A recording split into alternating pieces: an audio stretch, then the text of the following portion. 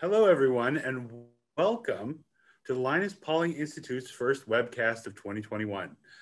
My name is Alexander Michaels, and I'm a research associate at the Linus Pauling Institute, where I've been involved in vitamin C research for the last 20 years or so, and I will be your host for today's talk. We have an amazing turnout today for today's event. This is Vitamin C and Health New Frontiers. Registrations went off the charts as soon as this webcast was announced and has been increasing steadily every day. I think the last numbers we have is more than 1,200 people are registered for this webcast. And I can see down below that more people are filing in at the moment as I'm talking. So I'll give everybody a moment to get in. But I think this is just a testament to how amazing vitamin C research is and how much people really want to know about this molecule. So big welcome to everyone. I'm glad you made it out here this Saturday to hear about the latest in vitamin C research. This virtual format's great for us because we can reach so many people around the world who just want to know what we have to say and hear from our speakers. We have 4 vitamin C experts with us today that are going to just be answering your questions for the most part. Let me start by acknowledging that this talk on this day was no coincidence. We are only one day away from Linus Pauling Day in the state of Oregon.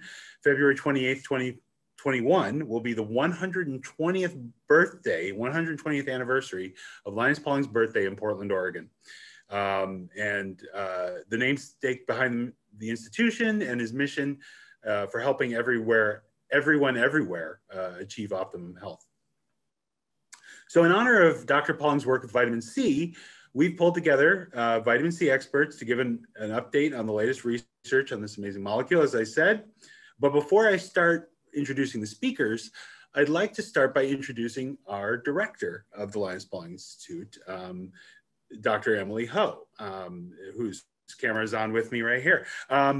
This is Dr. Ho's first Linus Pauling Day as director, but she's definitely been at the Institute through many a Linus Pauling Day before this. I think, Emily, you gave a talk for our Linus Pauling Day event last year, if I remember correctly, and that was great. So without further ado, I'll just let Emily take over and give us some perspective on today's event. Well, welcome everybody to the Linus Pauling Institute's annual Linus Pauling Day. Again, my name is Emily Ho, and I'm the current director of the Linus Pauling Institute. And as Alex mentioned, this is my first Linus Pauling Day, and we are doing things a little bit differently. We are the day before Linus's birthday, and we're doing things remotely. But as was already mentioned, I'm really thrilled that we're able to reach so many of you with this important message and this important information. And really help share with you the inspiration of Dr. Linus Pauling, who's one of OSU's most famous alumni. He's won 2 unshared Nobel Prizes, one in chemistry and one in peace. Pauling didn't win his Nobel Prizes for his work in vitamin C, but he certainly has had a huge and lasting impact on how the world views vitamin C and its impact on health. So as I mentioned, Linus Pauling really was a true innovator and not afraid to go against the norms, very early on began to research how high doses of vitamin C had dramatic effects on human health. In 1970, he published The Vitamin C and the Common Cold, and then updated it in 1976, where he published this Vitamin C, the Common Cold, and the Flu. Pauling is well known for coining the term orthomolecular medicine.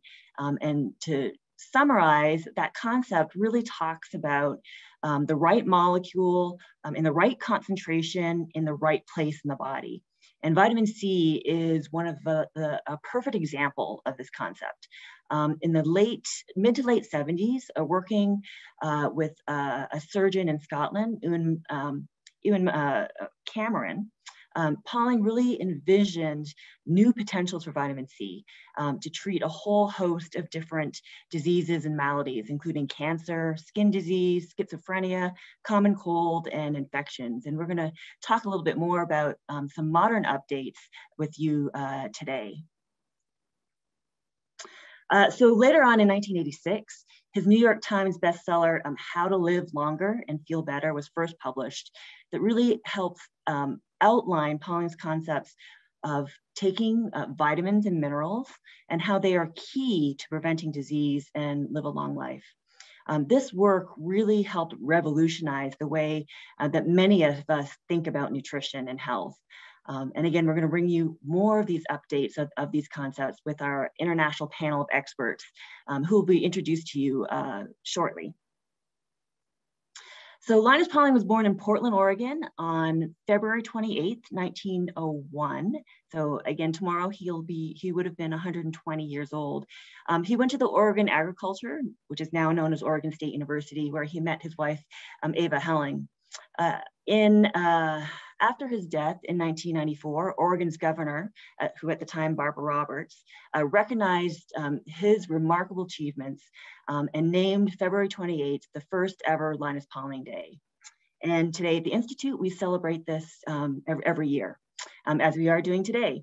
It's also the 25th anniversary of the LPI at OSU. So there's lots to celebrate.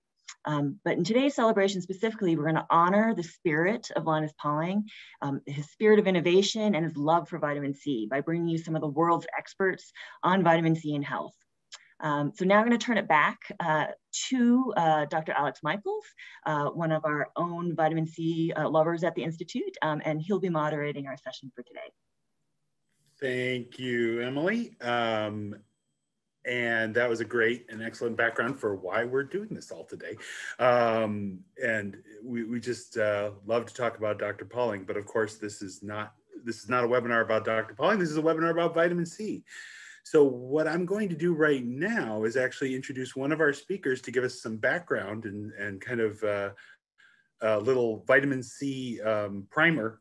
We don't have time to go into a full background primer on vitamin C. That would probably take a whole nother webinar to do so. And if you are interested in webinars about the basics about vitamin C, you can find those kind of webinars on our homepage, lpi.oregonstate.edu, or our YouTube page. But right now I'm going to introduce our first speaker, Anitra Carr. Anitra and I have known each other for more than 20 years now. We met in the Linus Pauling Institute when I was a graduate student, she was a postdoc.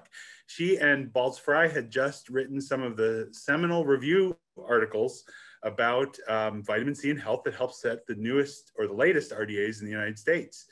After leaving the Institute, she went back home to New Zealand, where she's now an associate professor at the University of Otago in Christchurch. But I'll let Anitra tell you the rest. Anitra? Thanks, Alex. So today, as Alex mentioned, I'll just give a very brief overview of vitamin C and health, but specifically focus on its roles in cancer and infection because of Linus Pauling's interest in those areas, and also as a way to introduce the areas of expertise of our panel members. So as Alex mentioned, after I finished my PhD in New Zealand, I obtained an American Heart Association postdoctoral fellowship, which I carried out with Professor Baltz Fry not long after he'd been made the new director of the Linus Pauling Institute at Oregon State University. So my research focus at the time was looking at the role of vitamin C in potentially protecting against the development of cardiovascular disease. And as Alex also mentioned, we wrote a number of high impact papers around the role of vitamin C in human health and disease. And this one was submitted to the Institute of the Food and Nutrition Board of the Institutes of Medicine during their review of the dietary intake recommendations for the antioxidant vitamins. And the recommended dietary intake of vitamin C was increased 1.5-fold from 60 to 90 milligrams a day in 2001. And that year I also had our first child, and then took the next 9 years out of my career to help raise her and her 2 siblings, and they're all now teenagers.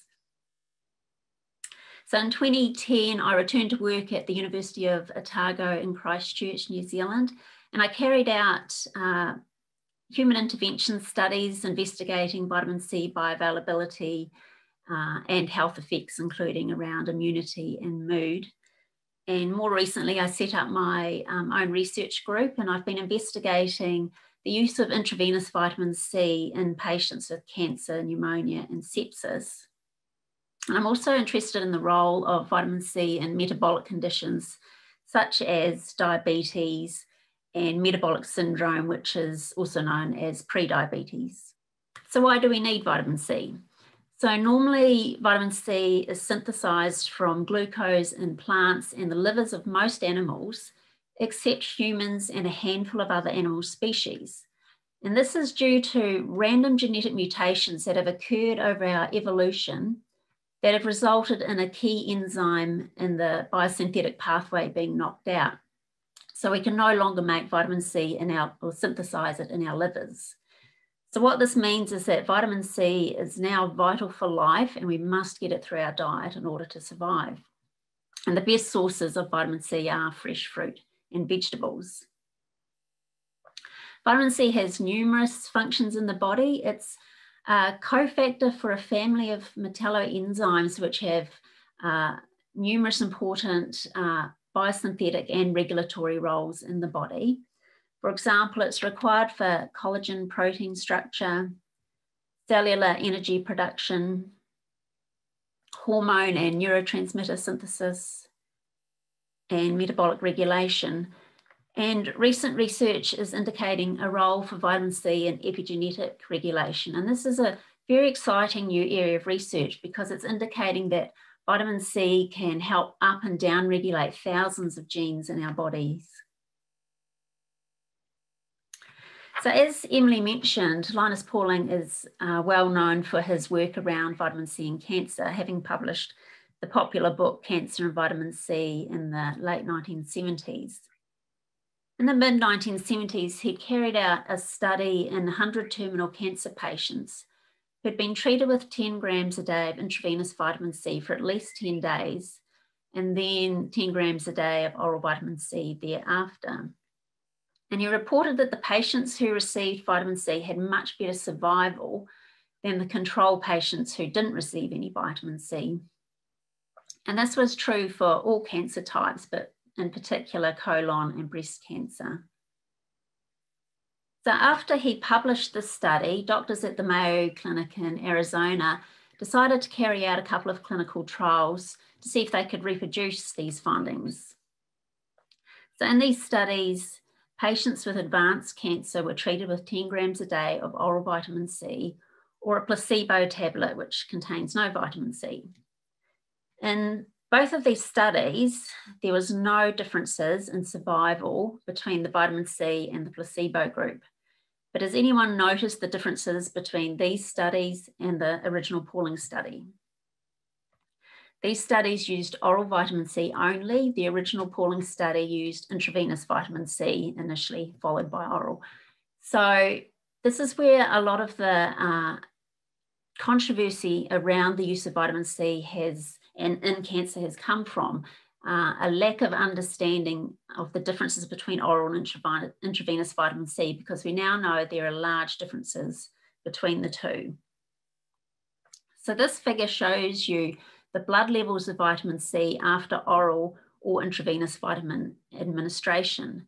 You can see after oral administration, you just get this little blip in your blood. Can't get my mouse. Whereas intravenous vitamin C bypasses the regulated intestinal uptake of oral vitamin C, which means you can get much higher blood levels following intravenous administration. However, you can see that this high peak is still quite transient, and that's because vitamin C is water soluble, and so any excess that the body doesn't need is excreted quite rapidly by the kidneys. So it has a half-life in blood of only less than 2 hours. Anyway, to put this into perspective, an infusion bag of vitamin C, which typically contains about 70 grams of vitamin C for patients with cancer these days, is equivalent to 1,000 oranges, and that's why it needs to be administered intravenously.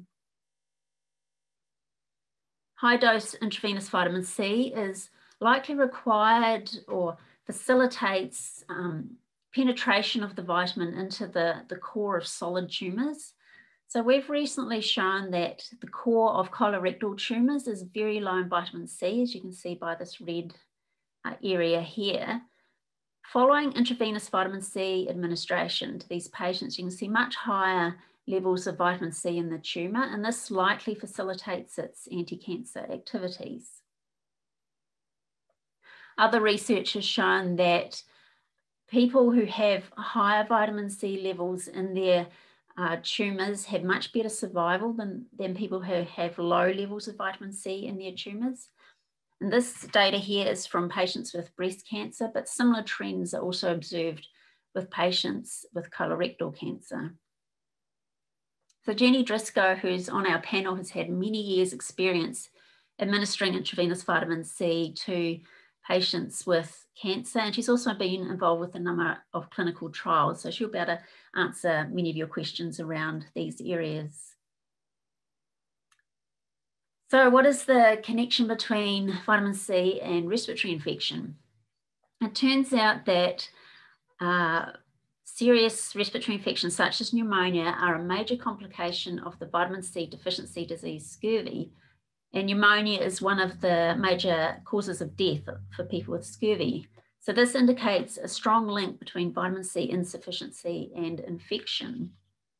And we now know that vitamin C has numerous roles that support healthy immune function, including improving the ability of white blood cells to eliminate pathogens from the body.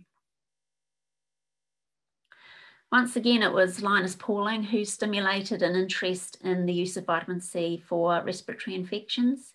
You can see that not long after Pauling published his book, Vitamin C and the Common Cold, in the early 1970s, there was a huge upsurge in clinical trials investigating the use of vitamin C in the common cold. This figure shows vitamin C levels in patients with severe infections such as pneumonia and sepsis, shown in the orange here. You can see their vitamin C levels are much lower than community dwelling cohorts, which are shown in the green bars. And if the patients go on to develop severe sepsis and end up in the intensive care unit, their levels are the lowest of all, with many in the deficiency range. Critically ill patients also have much higher requirements for vitamin C than the general population. So normally 300 milligrams a day of vitamin C would be more than enough to saturate the blood of a healthy person. However, 10 times this amount, or 3 grams a day, is required to saturate the blood of critically ill people. And this is equivalent to 40 oranges a day. And so this is why intravenous route is often chosen for these patients as well. So what about vitamin C and COVID?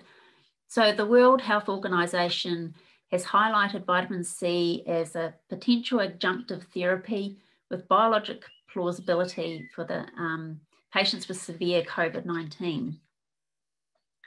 So sepsis is a major complication of severe COVID, and this recent clinical trial carried out by Dr. Fowler has shown that septic patients who receive intravenous vitamin C have significantly decreased mortality compared to the patients who receive placebo.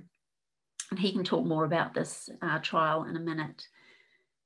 Another recent trial carried out in Wuhan, China, in patients with severe COVID has shown that the patients in the high dose intravenous vitamin C group also had significantly lower mortality than those in the placebo group. And there are now numerous trials running up and running around the world investigating vitamin C use for COVID-19. And Dr. Fowler is an experienced intensive care physician, and he'll be able to answer any questions you have about administration of intravenous vitamin C to patients with sepsis and COVID-19. So with respect to prevention of disease, you can see from this figure that there are a number of diseases that can be partially or almost fully avoided by healthy diet and lifestyle. These include colon cancer, stroke, coronary heart disease, type 2 diabetes. And this is why the US government now recommends that half your plate should be fruit and vegetables. And this is because they contain numerous healthy nutrients such as vitamin C. With regard to vitamin C and diabetes, we found that people with both pre-diabetes and diabetes, a much higher proportion of them have inadequate vitamin C status, which is shown by these yellow, orange, and red bars. And this was despite them having a similar dietary intake of the vitamin as the healthy controls. So what this means is that the elevated oxidative stress and inflammation that's observed in diabetes is depleting the vitamin C levels in these people. And we know that diabetes is a major risk factor for cardiovascular disease.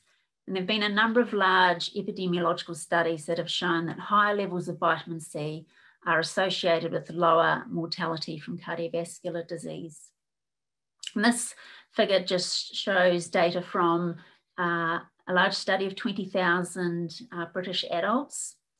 The people who had the highest levels of vitamin C in their blood, shown here, had a 60% decreased risk of mortality from cardiovascular disease compared to the people who had the lowest levels of vitamin C in their blood. Now, this trend could just indicate vitamin C is acting as a marker for a healthy diet, but it does also have a lot of functions that help support healthy cardiovascular functioning. And Mariette Traber has recently published a review around the roles of vitamin C and E in metabolic syndrome, which is a major risk factor for both diabetes and cardiovascular disease. So she'll be able to answer any questions you may have around this. And now I'm going to hand back to Alex, who will introduce the speakers in more detail. Thanks, Alex. Thank you, Anitra, for that background. Actually, I'm going to try to do this quickly so we can actually get to the questions. The questions, you know, we've already gotten plenty of questions from you guys during the registration process. You're still typing questions in as we speak. I'm going to, but if you haven't seen the question and answer button, you look below and Q&A and you can type your question in there, and we are monitoring that during the talk. But I'm going to ask the rest of the speakers to turn on their cameras for the moment. And then I'm going to let each one of them talk about their work for just a brief second before we get to the questions, starting with Dr. Jeannie Driscoll, Professor Emeritus from the University of Kentucky Medical Center. Jeannie, if you want to. Yes, well, I'd like to thank the Linus Pauling Institute and the webinar planners for including me in this seminal gathering. I mean, it's really, really wonderful. But I'd like to give a special shout out to Dr. Emily Ho and Dr. Alex Michaels for putting together this gathering. You've done a wonderful job with this. As Alex said, I'm Jeannie Driscoll. I'm currently a professor emeritus at the University of Kansas Medical Center and the former endowed professor, interestingly, of orthomolecular medicine and administrator of KU Integrative Medicine. So academic institutions like to see you have the 4 pillars of academic medicine, and that is education, service, research, and clinic practice. Well, at KU Integrative Medicine, we fulfilled this mandate by providing education in integrative medicine to all types of students, a fellowship in integrative medicine, and education of postdocs in integrative medicine basic science. So KU Integrative Medicine also served both of our academic communities through committee work, but also the state of Kansas at the Board of Healing Arts around the topic of integrative medicine, and the nation by sitting on various committees and review boards. We also had a very robust clinic practice, and you'd probably not be surprised to know we included IV vitamin C in our treatment of patients with chronic complex illness. So we used IV vitamin C in cancer patients, acute and chronic viral infections, acute and chronic bacterial infections, chronic fatigue, fibromyalgia, and environmental toxicity, including mold and mold mycotoxin toxicity. And here's a picture of my colleague and scientific partner, Dr. Kay Chin, in the front. And she's with her students and her postdoc. in this picture. Dr. Chin was a postdoc under Mark Levine in his lab at the NIH, who many of you have heard of. And during her time as a postdoc, she conducted basic science research in high-dose IV vitamin C. But what Kay and I are most known for is our translational research. And that is the combination of basic science research with research in patients in the clinic. And most people think of us as translational researchers around the topic of cancer. And of course, we are, currently we have a study in patients with bladder cancer using IV vitamin C. But important for this discussion, we're now looking at IVC, intravenous vitamin C, for SARS-CoV-2, the virus that causes COVID-19, by studying it in a viral cell tissue model and an animal model. And this research is ongoing. We are excited to provide this basic science research information in coronavirus that will certainly extend to other viral infections as well. I can't give you really results as of yet, but I can tell you that the current IV doses used in recent clinical trials are likely not adequate as an antiviral agent. So more information to follow. Next slide now, Alex, thanks. Today, we're going to be discussing both oral and intravenous vitamin C. And I want to make it very clear that they act very differently in the body. As Dr. Carr has shown with her work, oral vitamin C, excuse me, is a very powerful vitamin with many important properties. Different people during different stages of health need different doses of oral vitamin C, as she's shown. Healthy adults on the left with a good diet are in the green zone, requiring only minimal supplementation of vitamin C. But with aging, illness, and/or poor diets, our requirements for oral vitamin C increase, as I well know as now moving into my retirement phase. We then come to the primary divide, that red bolt down the middle. And that's when we cross over from oral vitamin C to intravenous vitamin C. This is a big divide, and no amount of oral vitamin C can be given to be equivalent to intravenous vitamin C. Oral vitamin C gives us blood levels in the micromolar ranges, while intravenous vitamin C gives us blood levels in the millimolar ranges. This is a 1,000-fold greater concentration in the blood. It's like trying to jump from one side of the Grand Canyon to the other, for example. It's impossible. So something happens when vitamin C is given in the vein, and it bypasses the gut absorption, as Dr. Carr showed you. IV vitamin C becomes a drug. And though it may retain its vitamin properties, it now becomes a pro-oxidant when it enters the space around the cells. And through a chemical reaction called Fenton chemistry, it reacts to become hydrogen peroxide. So hydrogen peroxide is the end drug, and vitamin C is the prodrug in this case. We have shown this in our research, and has now been replicated multiple times around the world. It is the production of hydrogen peroxide that makes the secondary divide. So if you see off to the right, you start looking at patients that become ill and maybe come to the clinic, like our patients, or hospitalized, or at worst in the ICU.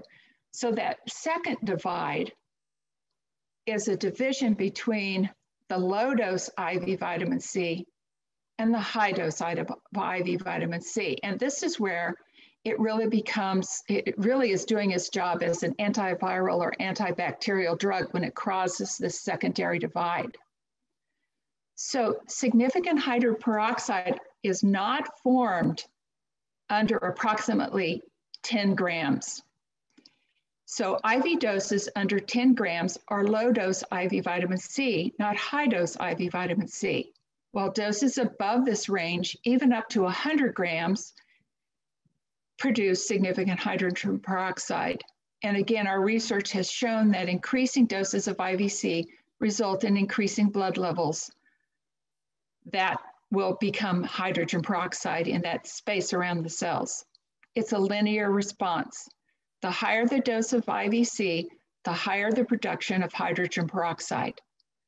And I guess an analogy would be to think of it like vancomycin antibiotic. So let's say you need to give a gram of vancomycin every 8 hours for methicillin-resistant Staph aureus or MRSA. If you only give 1 milligram, for example, you will not be able to get an adequate blood level to fight MRSA. This doesn't mean that the vancomycin is an ineffective antibiotic. It only means that the wrong dose was given. Therefore, you can think of IV vitamin C in the same way. The dose is critical, and it has to be given on that right side of the secondary divide, or it is an ineffective anti-infective agent. We have also shown in our research that the infusion rate is critical, and it should be given at 0.5 to 1 gram per minute. That means a 50-gram dose could be given over 1 to 2 hours. And we also have shown in our research this is very safe, given the fact that a patient has a normal G6PD enzyme, adequate kidney function, and no history of oxalate kidney stones. And we have given thousands of doses safely, both in research project and in our clinical practice. So while IV vitamin C fixes scurvy in these ill patients, it is our hypothesis that the higher dose produces hydrogen peroxide, which results in an anti-infective and anti-cancer agent. Next slide. Thank you very much. And thank you, Jeannie, for that introduction. Actually, you've pretty much set up our next speaker pretty well. So I'm going to invite Dr. Fowler, Barry Fowler, to take the stage and talk about his work with sepsis. Okay, thank you very much. Can you hear me? Yep. You can hear me, okay. Thank you all. I want to tell you how excited I am to be part of this webinar today, and also honored to have been asked to present here today.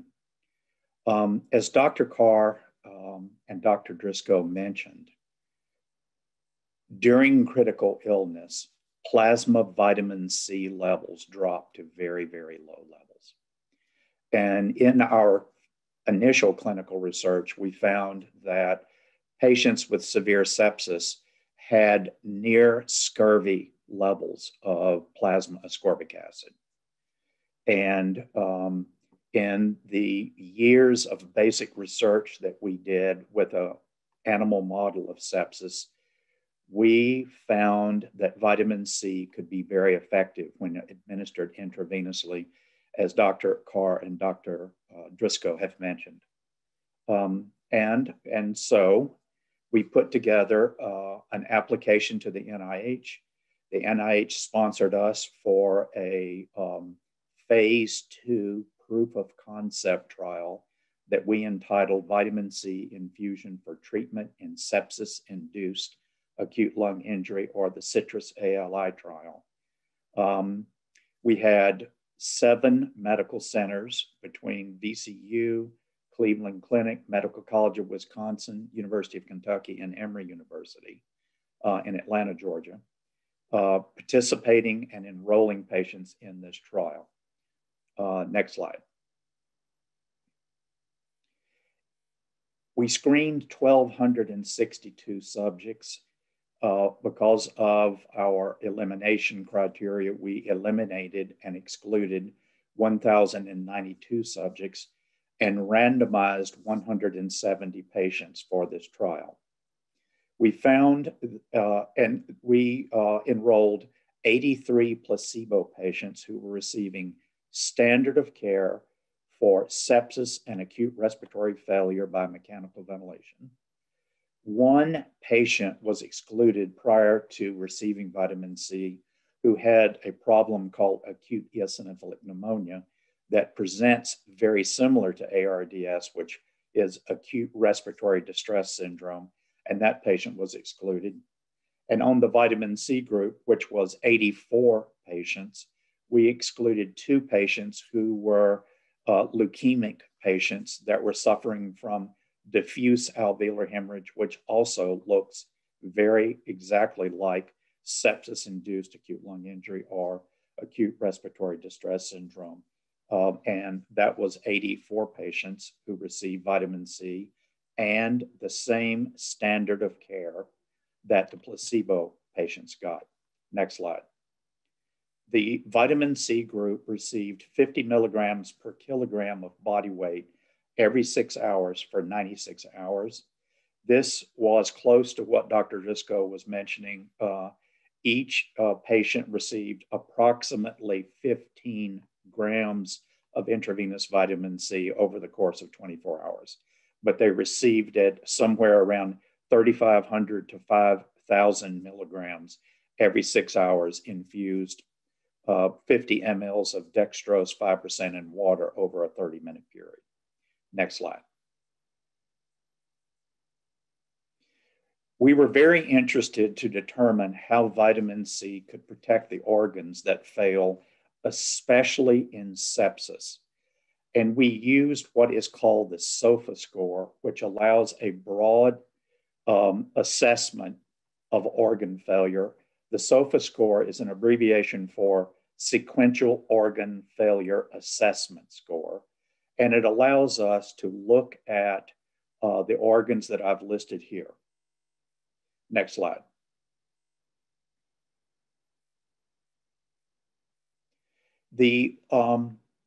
Over the course of the 5 years that we were conducting this, we found that the clinicians who were caring for the ICU patients in the trial did not often order hepatic function studies. So we had to eliminate liver function in the trial. And so what we published was a modified SOFA score, which in the literature has been found to be legitimate, the modified SOFA score. Next slide. And as Dr. Carr mentioned, over the course of the time that we were infusing these patients every 6 hours for 96 hours, if you look at the orange column on the left, the blue line represents the placebo patients. And over 96 hours, 19 placebo patients died versus only 4 patients who were receiving vitamin C died. And when we looked at the cross section between the patients who were placebo patients and the patients who received vitamin C, there was no difference in the male-female ratio or the age. Interestingly, however, if you look at what occurred after the vitamin C treatment, you saw the mortality that we were reducing over 96 hours in the vitamin C treatment group began to rise and essentially parallel that was gotten in the placebo. Next slide. And so in the placebo patients, we found that 46% of those patients, these were septic individuals who were in acute respiratory failure, had died, versus, next slide, only 30% of patients receiving vitamin C. And this was significant at 28 days. And you can see the level of significance, P equals 0.01. The important thing to mention here, and Dr. Carr and Dr. Driscoll mentioned this, by giving patients who are critically ill 50 milligrams per kilogram of body weight every 6 hours, we took the plasma vitamin C levels as high as 5 or 6 millimolar versus at the onset of the vitamin C treatment, which were patients that were approximately 18 micromolar. And so we were able to increase the vitamin C levels by over 6,000 micrograms per mil. Next slide. The important piece of this research, and what every critical care doctor has been anxious to find, is a therapy that can reduce mortality. And organ failure is directly related to mortality. And what you have in this graphic shows you that vitamin C effectively and significantly reduced organ failure of the sequential organ failure assessment score. Next slide. And we published this, as you can see below, in JAMA in 2020, and feel that it's important for clinicians around the world to consider this. We are now working with the Prevention and Early Treatment of Acute Lung Injury Network, the so-called PEDAL network, to perform a much larger trial using vitamin C in patients with sepsis. And has been mentioned by the previous two speakers, vitamin C is being actively investigated around the world in patients with sepsis. And also, I might add, we at Virginia Commonwealth University are also conducting a randomized double-blind trial using the same dosage, the VCU protocol, we call it, in patients with COVID pneumonia. And that is ongoing. And we are enrolling as we speak at Virginia Commonwealth University. We now have over 140 COVID positive pneumonia patients in the hospital at Virginia Commonwealth University Medical Center. Thank you very much for inviting me to be part of this.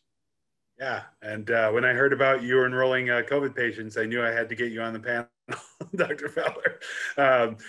Thank you for that intro, and I'm gonna quickly turn it over to Dr. Marette Traber, who's actually from the Linus Pauling Institute, and while her work doesn't always focus on vitamin C, she definitely has vitamin C peppered in there every once in a while. Marette? Thank you very much, Alex. It's a real pleasure to be on the stage with such illustrious vitamin C investigators. I want to emphasize that I'm so pleased to be named the Ava Helen Pauling Chair. And so this is a real honor for me to speak at a Linus Pauling Day. What I'd like to talk about is healthy people. And you might all be wondering, what is metabolic syndrome? Well, it is a disorder of healthy people who are, perhaps you've heard of obese, have hypertension, have hyperlipidemia, maybe even the beginnings of type 2 diabetes. It's a formula that says, well, maybe you are edging yourself into danger. And I'd like to emphasize this because if you think about all of those risk factors that are what are likely to make you more likely to have very severe reactions to COVID-19, it really speaks to diet is important not only for chronic disease, but also your immune function and your resistance to disease. And I was very taken with Dr. Driscoll's picture that the green to the red zone. And if you're over there in the green zone, does that really protect you? Are you prevented from getting sick? And if you look at chronic disease numbers, the answers are yes. Eating huge amounts and literally 5 to 9 servings of fruits and vegetables every day is what I, as a nutritionist, would like to encourage you to do. So what am I talking about metabolic syndrome for? Alex, if I could have the next slide. It turns out that my favorite vitamin, vitamin E, when it does its job protecting you from lipid peroxidation, it turns vitamin E into a radical. And you may remember that vitamin E is a fat-soluble vitamin. That fat-soluble vitamin sits in membranes, not where vitamin C is, but the radical pushes vitamin E out there into that aqueous phase where vitamin C is necessary to reduce it. So when you have an infection and increased oxidative damage, you are creating more creating more radicals that you need these two antioxidant vitamins to work hand in hand to protect you. And if we go to the next slide, what it turns out is metabolic syndrome probably is afflicting more than 35% of American adults. it increases the risk of life-threatening diseases. These are mostly chronic diseases, but I think we're going to probably see in the upcoming years that probably also increasing the risk of serious COVID. And so we've been interested in metabolic syndrome in collaboration with Rich Bruno at the Ohio State University. We studied people with metabolic syndrome. What we found is they have low vitamin C status. So exactly what Dr. Driscoll was talking about, they've slipped out of the green zone into the yellow zone. Is that because they have more oxidative stress? Is that because they eat fewer fruits and vegetables? They have poor vitamin C intake? Probably so. But what we also found is they have increased endotoxemia. So they are already on the way and primed for getting sepsis. And you just heard how dangerous sepsis is and how those patients come into the hospital with exceedingly low vitamin C levels. Well, we found out that that low vitamin C also makes low vitamin E. And so this whole idea of these interactions is demonstrable. And we'd like to encourage everybody. You don't need IV vitamin C if you are a normal, healthy person. What you need is lots of fruits and vegetables. Maybe you should skip that steak and red meat and salami and go for fish, go for fiber, and especially go for exercise.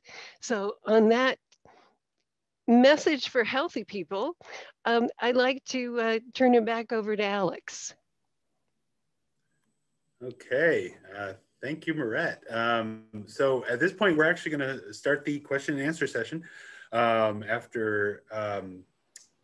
I think what I'm going to do is follow up with our number one question. Actually, is as a vitamin C researcher, the first question I'm always asked is, how much should I be taking? And I'm going to start with Anitra on that one. I think Anitra, do you want to try tackling the how much should I be taking question? Very good question. And as the speakers have pointed out, the amount to take depends on your state of health. So healthy people, Mark Levine has done pharmacokinetic studies where he's given increasing doses of vitamin C to healthy people and shown that doses of 200 milligrams a day and upwards will saturate the blood of healthy people. So I would recommend taking at least 200 milligrams a day. Most of us take more than that because it's very hard to get supplements that are less than 500 milligrams a day. So those of us who take supplements, we're generally taking at least 500 a day, which is fine because, you know, our bodies will take what they need and excrete the rest. So at least 200 a day. You can get that from 5 to 9 servings of fruit and vegetables, as long as at least 1 or 2 of those are high vitamin C foods, because fruit and vegetables actually can have quite different levels of vitamin C in them. Bananas and apples are low in vitamin C. Oranges and kiwi fruit are high in vitamin C. So try and include high vitamin C foods in your diet if possible. And of course, if you're cooking those sources of vitamin C, it reduces the amount of vitamin C in them. That's true. The Linus Pauling Institute does recommend 400 milligrams of vitamin C a day, and it's partially because of that wiggle room we don't really know about. You mentioned Dr. Levine's studies in healthy people, and so we don't know what's going on in people who are sick. I'm going to actually just push the question on to Dr. Driscoll, if you would like to make a comment. What do you say when people ask you how much vitamin C you should be taking? Fortunate to be able. Oh.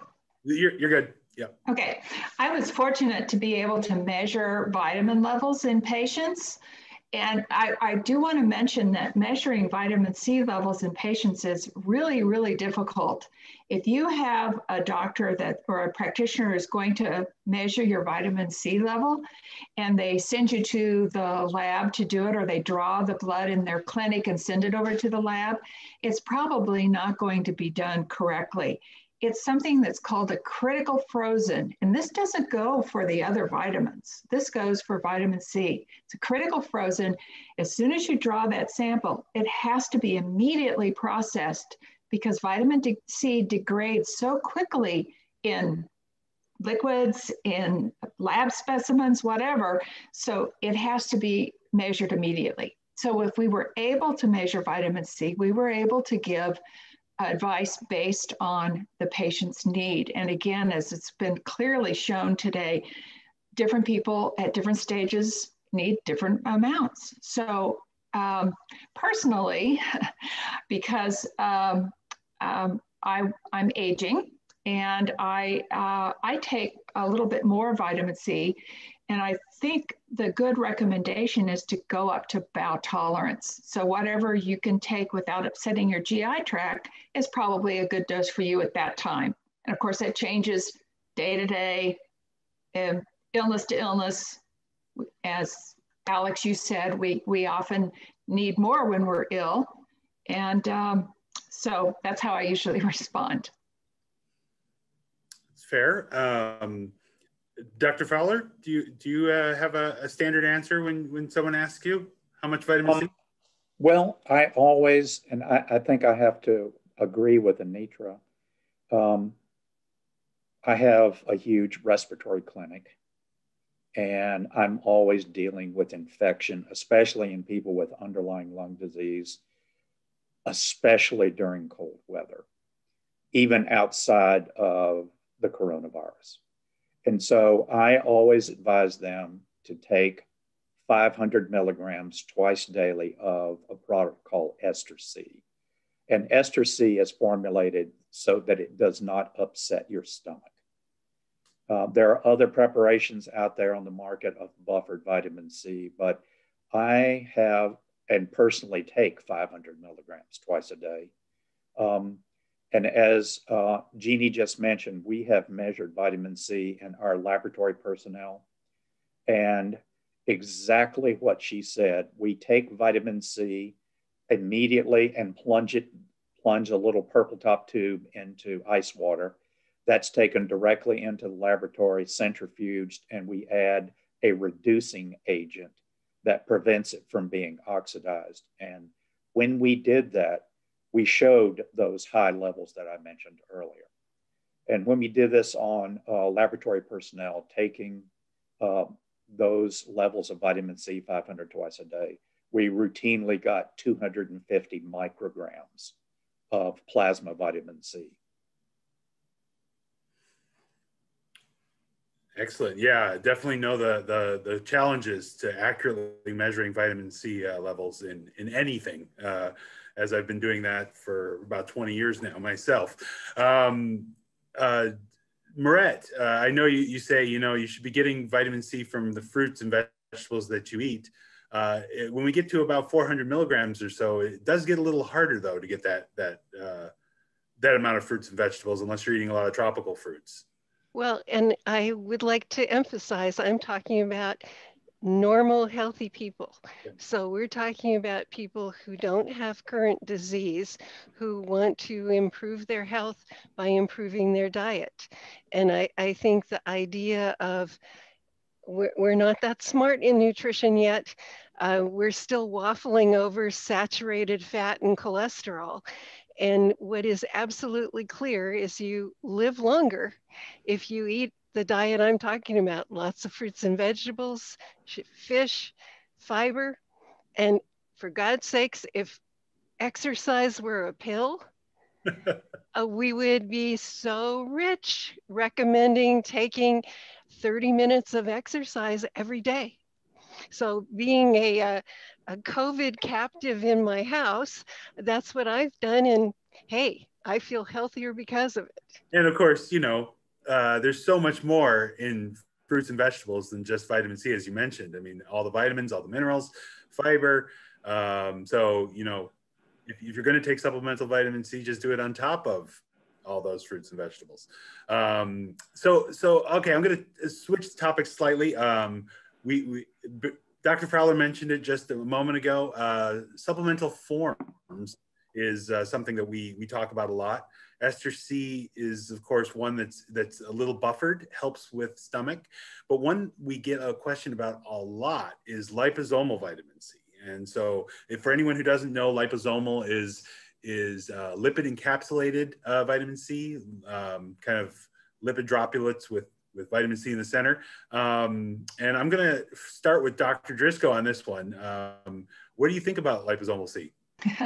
Well, I have a very passionate answer about this because if you read some of the lab books, it'll tell you that you can take liposomal vitamin C and it'll be equivalent to getting IV vitamin C, and that is not accurate.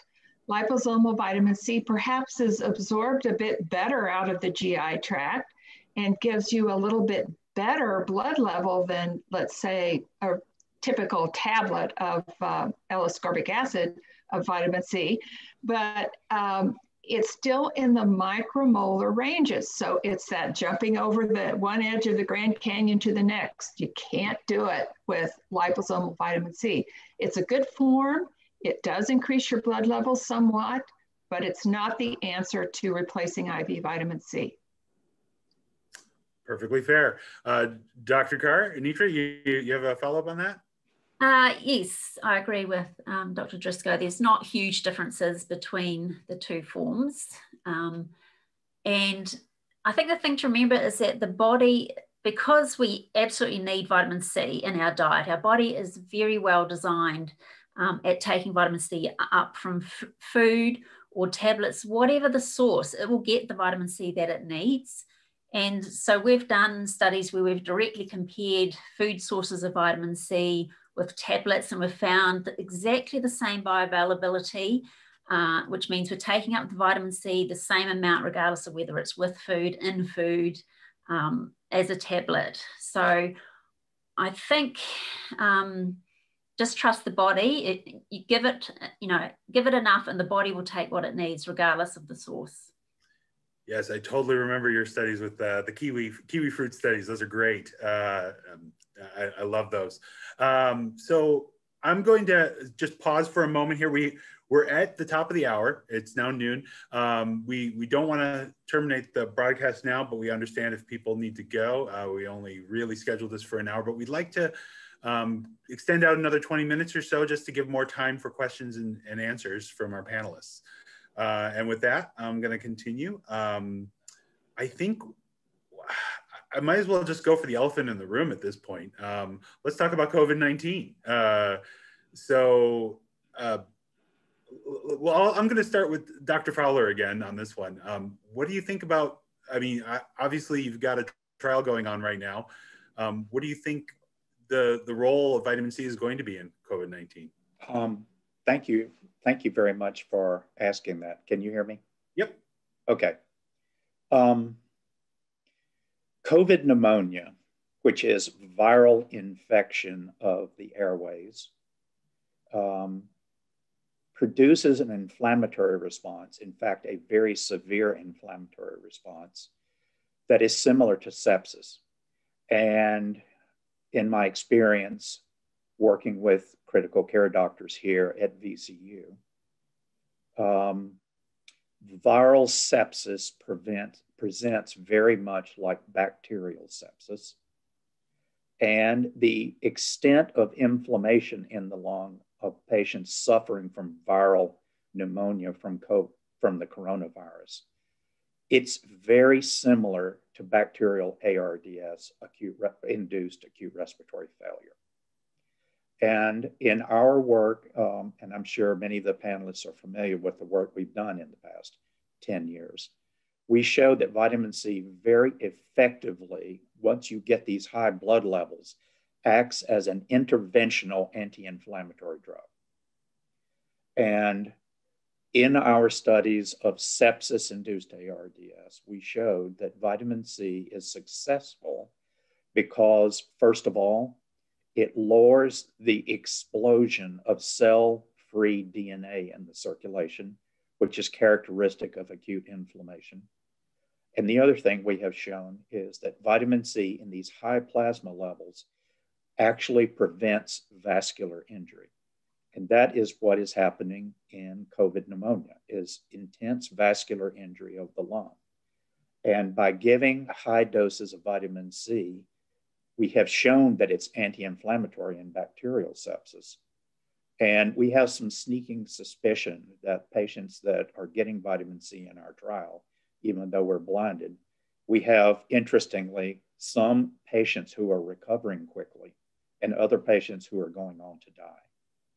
And so I think for COVID pneumonia, vitamin C in these high blood levels, and I'm talking blood levels that are in the 5 to 6 millimolar range, as Dr. Driscoll mentioned, is effectively anti-inflammatory, and that it calms down the inflammation, which unfortunately in many of these patients is leading to early pulmonary fibrosis in patients who do survive mechanical ventilation of 20 days or so.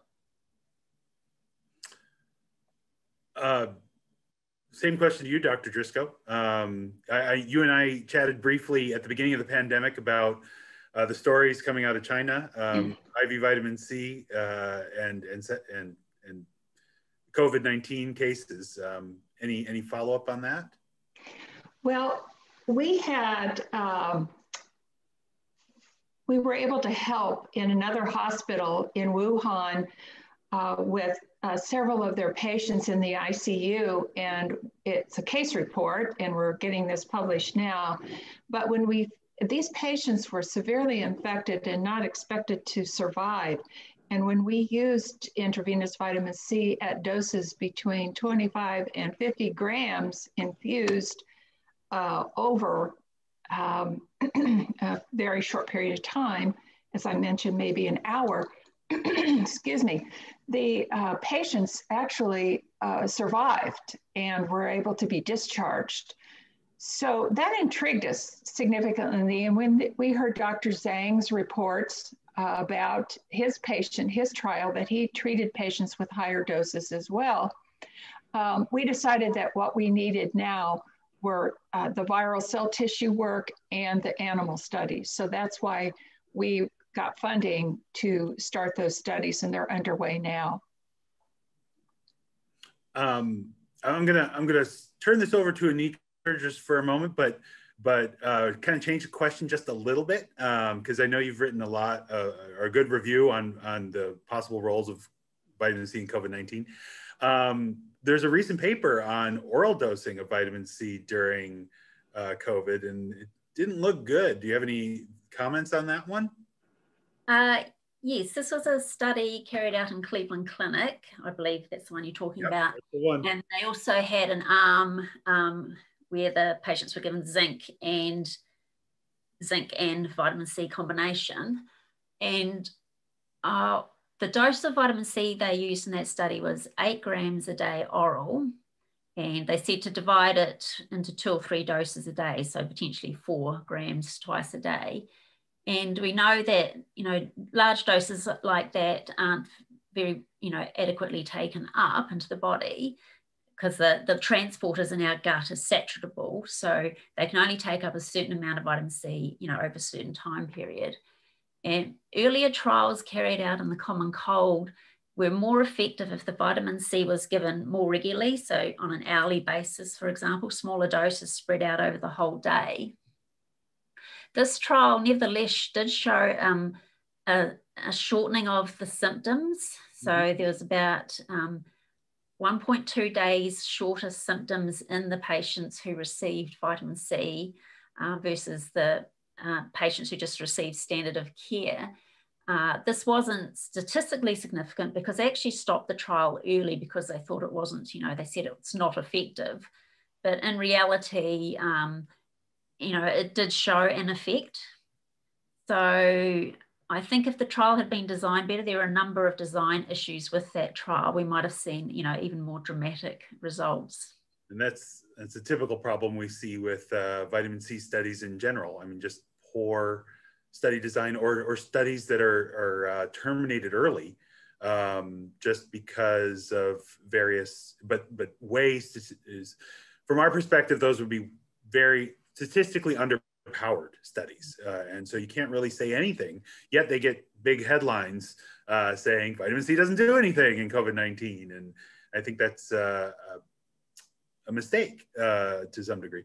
Now, so some of it is like setting yourself up for success before the infection. Marat, you kind of talked about that, you know, getting your immune system primed. I mean, I don't know if you've been following the vitamin C and COVID literature, but you know, it does make sense, right? Well, it makes sense to me. I think Mark Levine's name has already been mentioned a couple of times in this little symposium, but I'd like to remind everybody that the RDA for vitamin C was actually set based on Mark Levine's data showing that vitamin C can saturate white blood cells. And remember, white blood cells kill bacteria by spitting out bleach. And we all heard the horror story from the Trump administration, but the idea is that it actually works in vivo. And I wonder how much vitamin C is actually protecting white blood cells. And that's where I think it's a reasonable assumption that if you eat a good diet, if you have these tendencies towards having more difficulties if you got an infection, taking vitamin C makes sense to me to protect yourself. Sure. Yeah. I mean, the immune system works through free radical mechanisms, and nothing better to help you resist those free radicals than antioxidants like vitamin C and vitamin E, of course. Don't want to forget that. And I guess that brings up another question that somebody asked in the crowd. What about interactions? I mean, you know, we got vitamin C and vitamin E. Are there any other interactions that we should be paying attention to in the body? Well, I think I've become the goddess of interactions.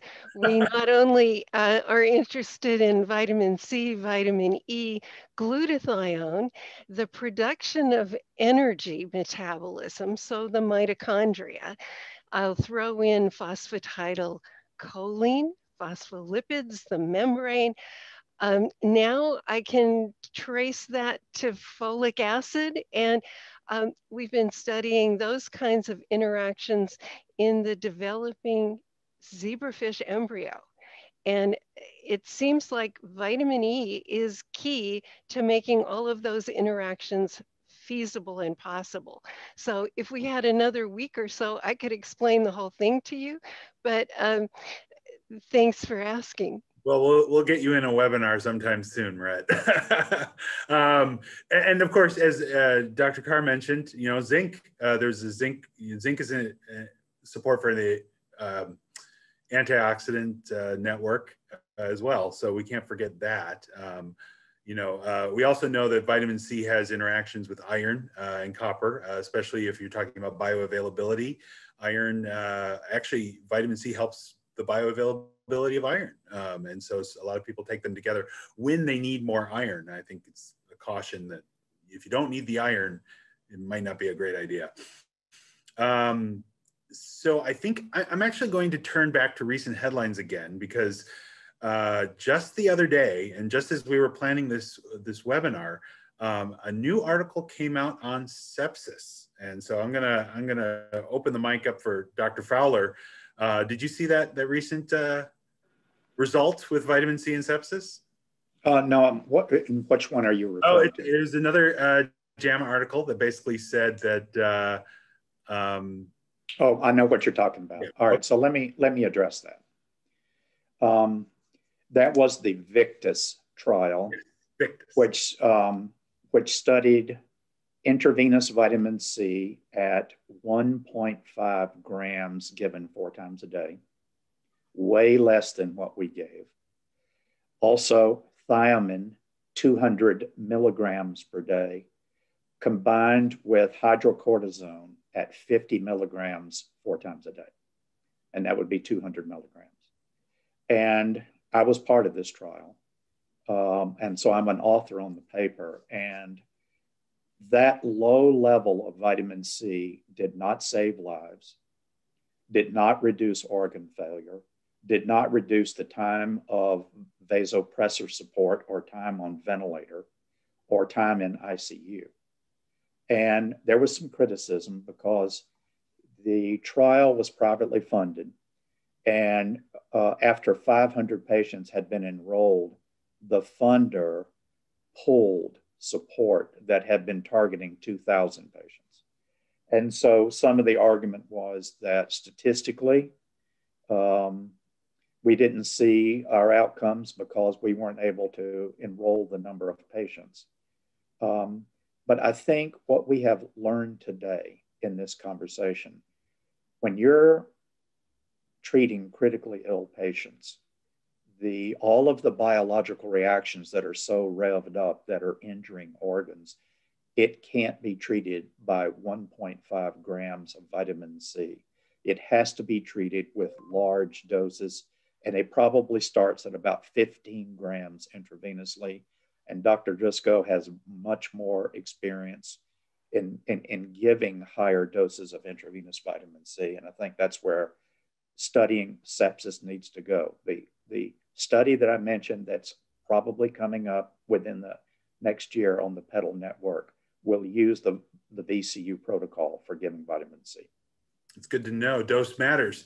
Dr. Driscoll, I see you nodding your head. Let's get your take on this. I mean, definitely dose matters when it comes to sepsis, but also cancer.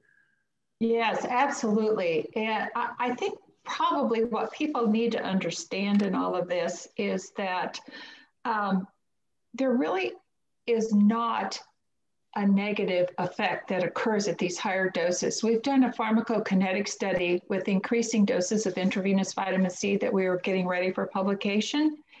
And we started at 1 gram to 100 grams IV in healthy patients. And then we studied 25, 50, 75, and 100 grams in cancer patients no longer getting therapy. And what we found was there isn't a maximal tolerated dose. 100 grams was well tolerated and it still had an effect. So likely we could even go higher. And we saw no organ damage. We saw there's often a medical myth is what I call it, that there's increased bleeding with these high doses of IV vitamin C. There was no change in bleeding factors, and we measured 3 or 4 different bleeding factors, no change, no bleeding. There was not kidney damage. The kidney function remained normal from baseline to the following day, and some of those patients came back for 4 repeated doses a week apart to confirm what we found. So there's no injury to the red blood cell, and the calcium levels may have shifted a little bit at the high. What happens is with the higher doses of IV vitamin C, when you even put it in plain water, it has what's called a high osmolality. It's like a salt water, too salty water, for example. And at those high osmolar doses, we found there was a little bit of calcium shift, but not significant calcium drop. So that's another medical myth that's been out there, that you can't give high dose IV vitamin C without putting calcium in the bag. Well, that's not accurate. So there's a lot of misunderstanding and misuse of IV vitamin C. And some of the people that are not giving the proper doses, as Dr. Fowler mentioned, are poisoning our research agenda, essentially. So before you mentioned, you were screening for kidney stone, people with kidney stone problems before giving IV. How a lot of people have asked, how real is this kidney stone risk? It's only in people. And so what I want to back up, we screen patients for this pharmacokinetic study with a 24-hour urine to look for oxalate production in the urine. And those patients that had very high oxalate levels that were excluded from our trial had oxalate kidney stones. So we never, in our clinic practice, ever gave IV vitamin C to anyone that had a history of oxalate kidney stones. And if a patient didn't know what kind of stone they had, we erred on the side of caution. Sure, sure. I'll throw that to Dr. Carr, actually, when it comes to oral vitamin C. Is that, you know, a concern that most people should have? I mean, if they haven't had a history of kidney stone formation. No, I personally don't think it's a concern. And I haven't done oral vitamin C research, but Dr. Carr has, but it would be like eating your fruits and vegetables. And there may be some people, there's many reasons why kidney stones form, but the oral vitamin C would be no different than eating a healthy plate full of fruits and vegetables. And there's another thing I want to mention. I'm sorry, I have to say this. Recently in the literature, there was a paper by Dr. Merrick, who really run the Victus trial and was using the 1.5 gram IV dose. I'd like to say that he's mentioned that you don't need to check G6PD enzyme. He has that in the literature. And the G6PD enzyme, maybe at 1 gram dose is not an important enzyme to check, but as you get higher in your doses of vitamin C in the vein, if you don't have that G6PD enzyme, you're going to have a risk of breaking down red blood cells. And I have seen this. I have actually helped several boards of healing art look at patients that have had massive hemolysis, lost blood because they had G6PD deficiency and got high dose IV vitamin C. So it has to be checked before a high dose IV vitamin C is given. So I'll be quiet now. Yes, definitely. You know, anyone who's giving you intravenous vitamin C should be screening you for risks before doing this. I mean, you don't trust a medical practitioner who doesn't do the screenings. But Anitra, I'll throw the question to you about, you know, safety. You know, when it comes to oral, do people have to be concerned? I don't believe so. If you have healthy kidney function, there should be no issues regardless of your oral intake. Yeah, I haven't heard of any issues with oral. It's mostly just the high dose intravenous if you already have a pre-existing risk. Yeah, I mean, there were a few papers that looked at, but they were kind of weak. There's a lot of these are just association papers. So they look at someone's vitamin C intake and look at their later kidney function, later oxalate stone function, and see an association. This does not prove a cause and effect. There's so many other factors that can increase someone's risk for these stones, such as dehydration, dietary intake. You can get it from other foods and vegetables, cause high oxalate as well. It's not just vitamin C breakdown. So as you say, those papers are very weak, but they are the ones that are picked up by the media and the doctors, unfortunately. And my last question, unfortunately, we're running out of time. You know, so many questions, not enough time to answer them all. But I think what I'm going to ask is something that Barry touched on briefly, which was funding. You know, funding for trials is difficult. Do you have any? Anitra, I'll start with you since you're on screen. How hard is it to get money for vitamin C research right now? It's very hard. Always has been. That hasn't changed. Although, you know, with every trial that's published, this helps our argument for doing, you know, vitamin C research. In the past, you know, there's been a lot of misunderstanding around the importance of vitamin C and its roles and functions in the body, but all the recent research showing these new mechanisms that are acting in the body, the epigenetic mechanisms, the regulation of gene transcription, this is all pointing towards mechanistic rationales for how vitamin C can work in different diseases. And so we can target our trials better based on all the information that we're gathering. Every study is a piece in the puzzle, but it is still extremely difficult because still on a lot of these funding committees sit doctors who haven't learned about vitamin C in their medical training and don't understand its functions or its importance. So it's up to us to, you know, educate people, educate the doctors, publish and speak about it. And, you know, you know, it helps, but it is very difficult. And last, I'm just going to push that to Dr. Traber. I mean, how hard is it to get people to care about vitamins? It's very difficult. I think there's a certain cachet about what is the latest fad, whether it's microbiome or even COVID-19. And I think to do basic studies that ask, what is the best, what is the reason why we need vitamins? We're still working on that. And the mechanisms are just amazing. You heard epigenetics just mentioned. I think people thought, well, that's only important for cell division. Well, it turns out all of regulation of cells is dependent on epigenetics, and vitamins are in there supporting how well does this work.